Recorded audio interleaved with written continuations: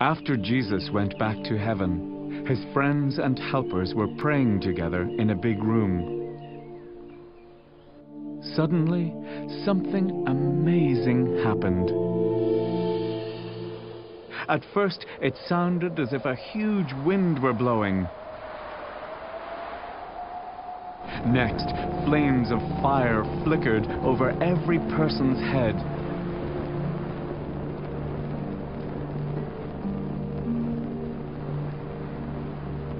Then God's Spirit came, and everyone began to speak in different languages. This was the gift from God that Jesus had promised his followers.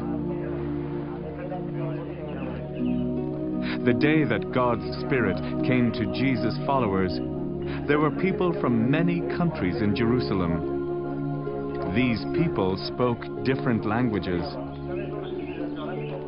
When they heard Jesus' friends praying, they went to see what the noise was all about.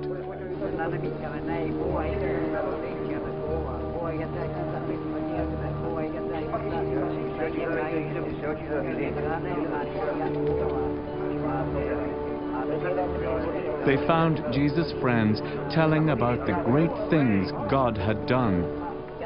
But they were all surprised to hear it in their own language. They asked, "What does this mean?" After that day, when the Holy Spirit first came, Jesus' followers began to do many miracles.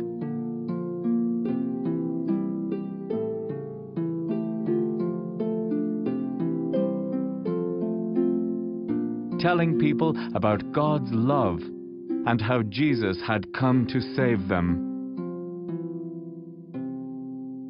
One afternoon, Peter and John went to the temple.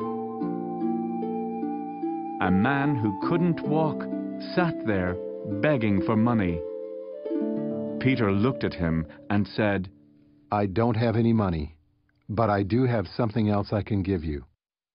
By the power of Jesus Christ from Nazareth, stand up and walk."